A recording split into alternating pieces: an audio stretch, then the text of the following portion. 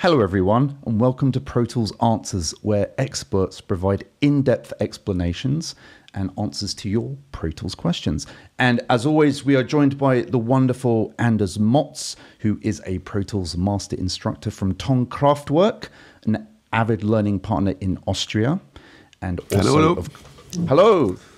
And we are also joined by Andy Hageman. How's it going, Andy? Are you good? I'm doing well. How about you? I'm very good. You're looking slightly different today. Yeah. Really? In what way? Have you lost weight? I have, actually. Thank you.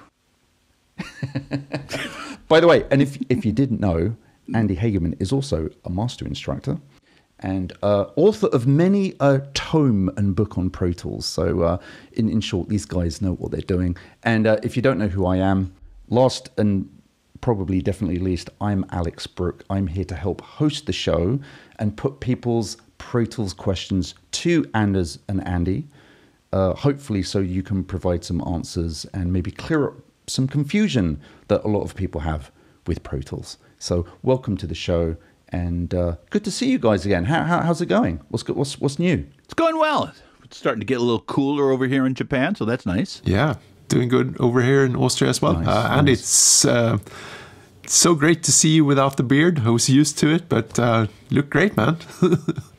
You know, apparently nobody in Japan for the 4 years that I had that beard liked it. So, and especially your wife, I guess. And my wife, when I asked my wife, should I keep it or not, she answered so fast. It was the quickest answer to any question I've ever asked. She answered it before you even put the question. Before I was even done. Yep. So that's gone. Yeah. So it's gone. And no one even gave you a hint that they didn't like the beard for years and years and years. For years, nobody said anything. I like the beard. I liked it. It's very good. It's very good. Well, gentlemen, to business. All right. We went a scouring of the interwebs to find an interesting question or topic to talk for you guys to talk about, and we actually didn't find a question. We actually found a feature request, and essentially what that feature request was related to groups. The feature request was, I want to be able to click on a track and see which group it's a member of. And this is a really interesting topic. Obviously, you guys are going to expound on this, but it's interesting it was a feature request because it assumes that it wasn't a function in Pro Tools already. So what do you think, guys? Yeah, I mean, I think this is like most of the feature requests out there. Right. It's already in Pro Tools, actually. Sure. And I think that's maybe one of the reasons why the idea scale was dropped, because there were so many requests for features that are already in Pro Tools. But it's a bit of a like half hidden feature. So, or Andy, what would you say? It's definitely Pro Tools hieroglyphics, yeah. Right? So if you don't know how to interpret the signs, you'll never guess what's going on. But once you see it once, it will make all the sense in the world, and it's really exactly what that person was asking about. And so I think, Anders, you've got a session that shows this pretty well, right? Yeah, I'm right now in the mix window. This also works in the edit window, as long as you've got the left side here visible. If you don't, maybe you've hidden it on this tiny little button here where you can get rid of the left sidebar. So make sure that's visible in both of your windows, because that will make your life easier. Right now I've got this session here with a couple of tracks and a couple of groups. And none of the tracks are currently selected, as you can see. But as soon as I select one of these tracks, and let me go for one of the drum tracks, you will see something happening in the groups list on the left side here. You see this little ring here in the drums group, but also in the all group. Andy, how would you explain that? Yeah, so we've got an empty circle next to two of the groups. Now, the first group is the all group. The all group always includes all of the tracks. That one is pretty immutable. Yeah, and you can't get rid of that group. It's always in every session, yeah. You can't get rid of it, can't change it too much. And there's also a circle by the drums group.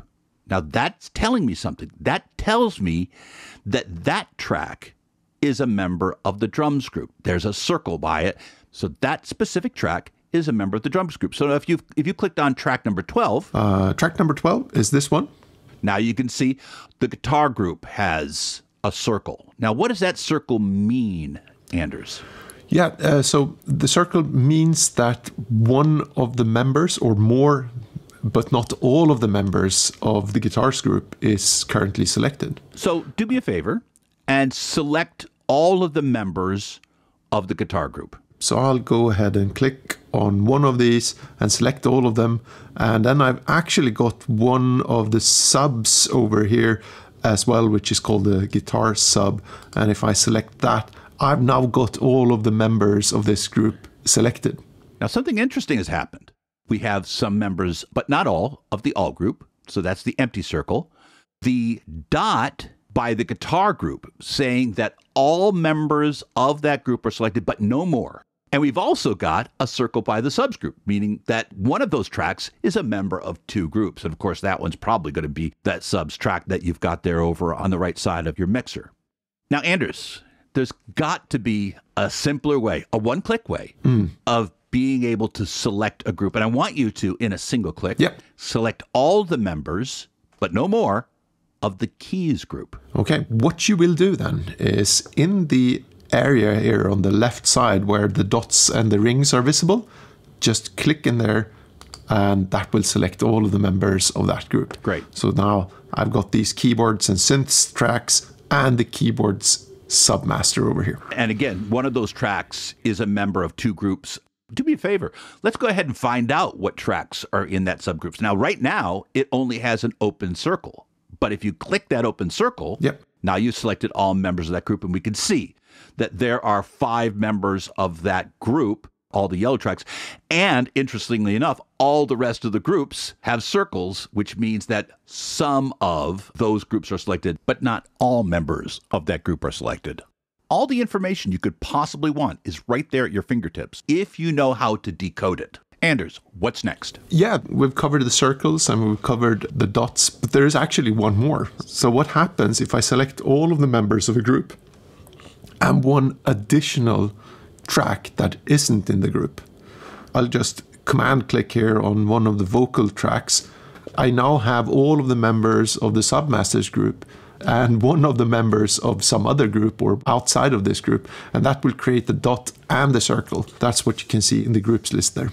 And so to recap, if you see a circle by a group, it means that some, but not all members of that group are selected. If you see a dot by a group name, it means all members, but no others are selected.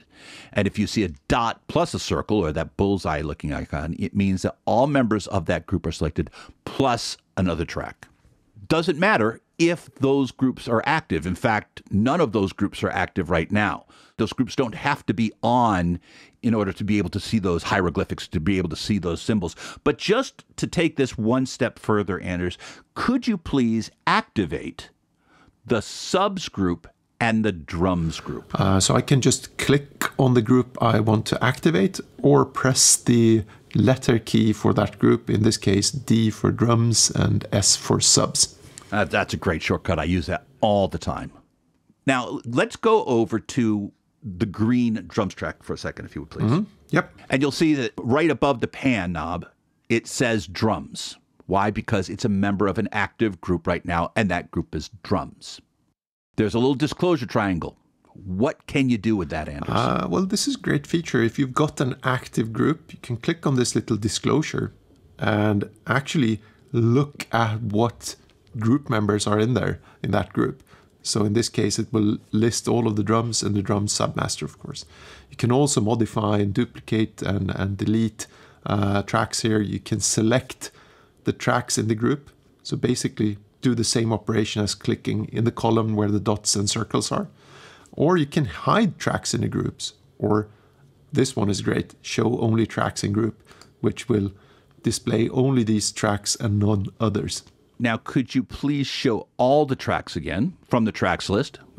Great. Those tracks are a member of only one group. Go over to that drum subs track, if you would, please. And that is a member of two groups. It's a member of the drums group, and it's a member of the subs group. And I know that it's a member of more than one group. Why? Because of the case of the letter before the drums group. In this case, you've got an uppercase D because this track is a member of multiple active groups, whereas the bass submaster next to it is a lowercase a because it's only member of one active group. And if you click that base subgroup, you'd see the members of that single group that it's a member of, that single active group that it's a member of. But that drum subgroup is a member of two active groups, and you're going to see something slightly different. There you go. You're going to see the drums group, and if you go up, you can see controls for that. But you can also see it for the subs group, and you can see the tracks that are there. So you have double the visibility, double the control. If a track is member of 3, 4, 5 groups, then that disclosure triangle gives you progressively more information. Gentlemen, thank you. That was really interesting. I learned a lot about active and inactive groups, how to navigate groups, and to see which tracks are members of the group. So that was really awesome. So thank you. Dear viewer, we will actually be doing another show on groups where Anders and Andy are going to teach you some cool tips and tricks. I will let you wait to see that show when we release it. So please keep your eyes peeled on YouTube. Please remember to like and subscribe. And you can also check out our website at protoolsanswers.com. See you next time on Pro Tools Answers. Bye for now.